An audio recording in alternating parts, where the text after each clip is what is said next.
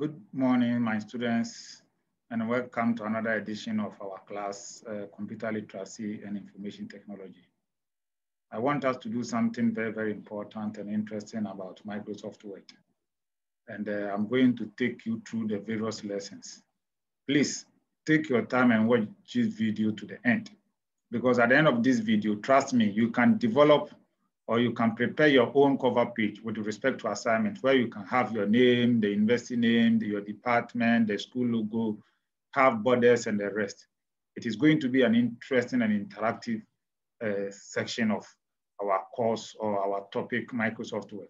So please stay tuned and listen to or watch whatever I will take you through. So as usual, I will share my screen with you and take you through the necessary steps that you are supposed to take. Okay, so if I'm launching my Microsoft Word, okay, so this is my Microsoft Word application, and I'm going to use it to design or develop my assignment cover page or a cover page for any of my assignment. So this is my page, and I believe you all know how you can, the step that you have to go through to launch a Microsoft application. So this is a Microsoft Word application. So this is my page. So I'm going to type, for example, you are at University of Energy and Natural Resources. So I'm going to take you through. So as usual, university, I'm going to type University of Energy and Natural Resources. You are in School of Sciences. So School of Sciences, Department of Basic and Applied Biology.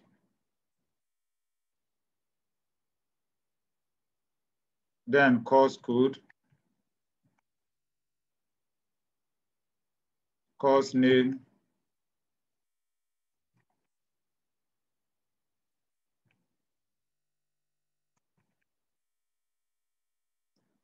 lecturer or course lecturer,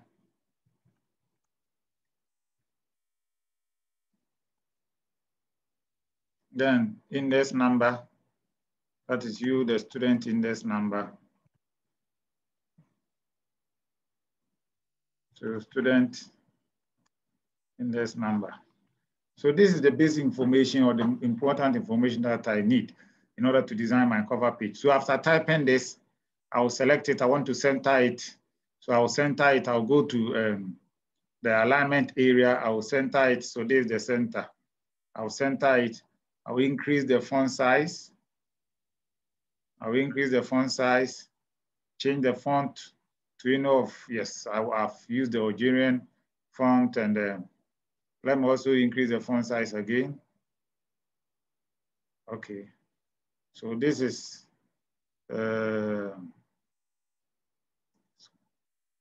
okay, Department of Basic and Applied Biology. So student, course lecturer, student ID.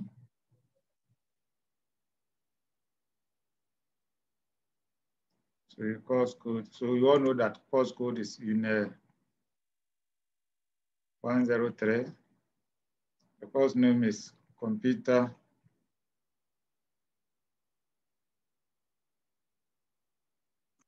Literacy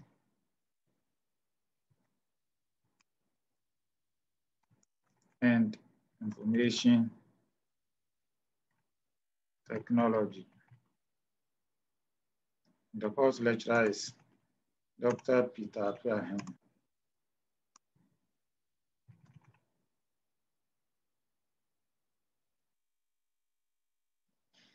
Okay, let me bold it. Okay.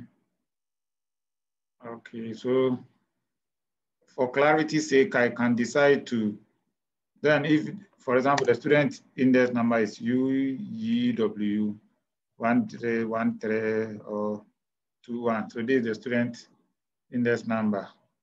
I'm going to reduce the student index number. I just want to ask for the student index number. It can come down to this point. the course lecturer to, I can decrease or reduce the font size. The course code to, I can reduce.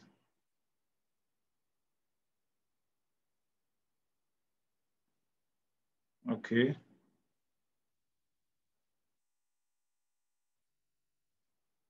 I want all of them to be on one page.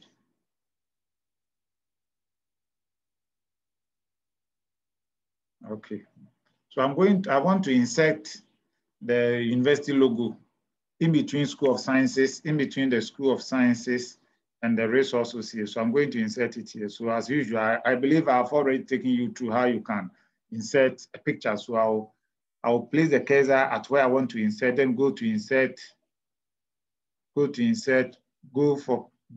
the picture, click on the pictures, then it will take me to my desktop. But you have to know where the picture is. For in my case, I have the logo, the university logo on my desktop. So I'll click on desktop, then I'll drag through and see, where is it? Where is it? Have I deleted it? I can't see it. So let me quickly, I have access to internet. So I'm going online to quickly download the university. So I'll type UNER. Once I type UNER, this UNER images. So this is the university logo, 20 of them. So I'll download it, save as. So I want it to be on my desktop. I'll rename it as logo. Save it. So it has been downloaded. So I'm going back. So go to insert, pictures, desktop. Now it's here.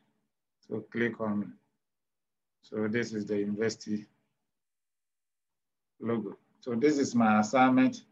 It is still occupying or going beyond, okay. Okay. Okay, so this is my assignment page. And I'm going to add borders. So if I want to add borders, I'll go to layout. Okay, I'll go to design.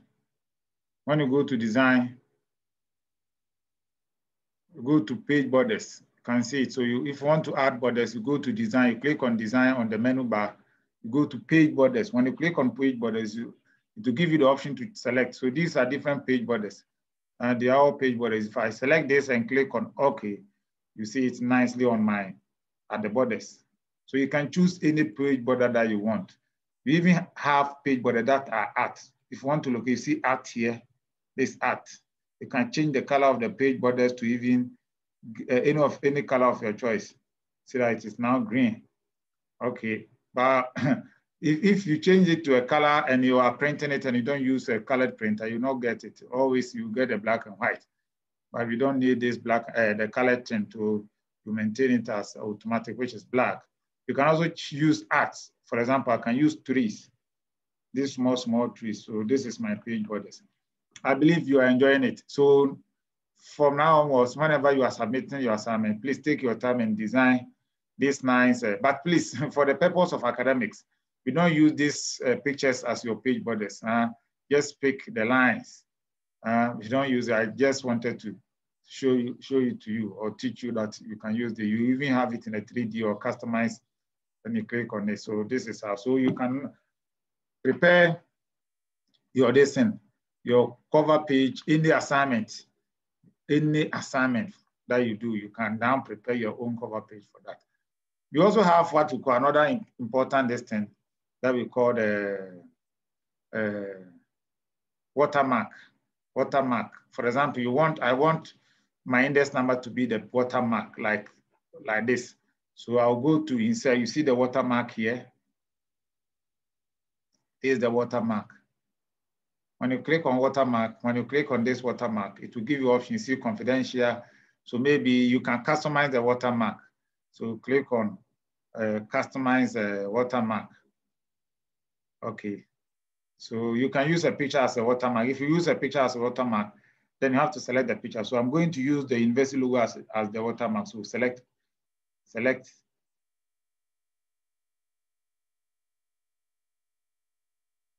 The system is now processing it. I want to use the university logo as a watermark. Then you can also use, okay, you said, okay, the watermark. Let's first use test. Okay, test. So now I'm going to use my index number as, so if your index number is UW1313, or if this is mine, apply it.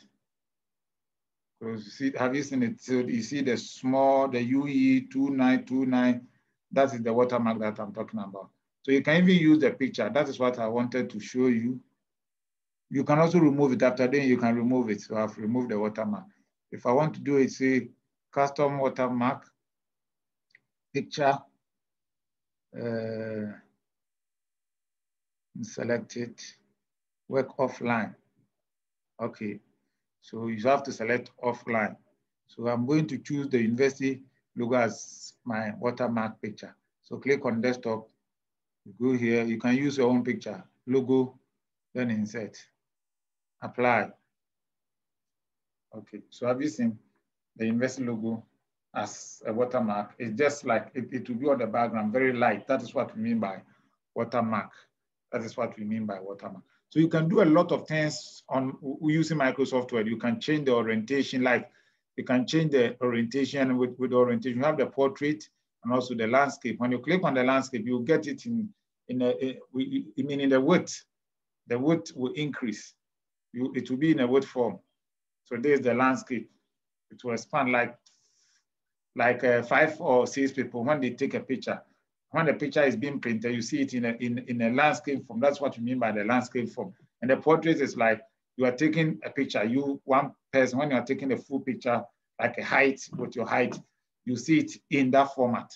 That is what we mean by the portrait. So you know the difference. We also have page margin. You can have, but this is the normal. You can have the narrow. Then the customized, the columns.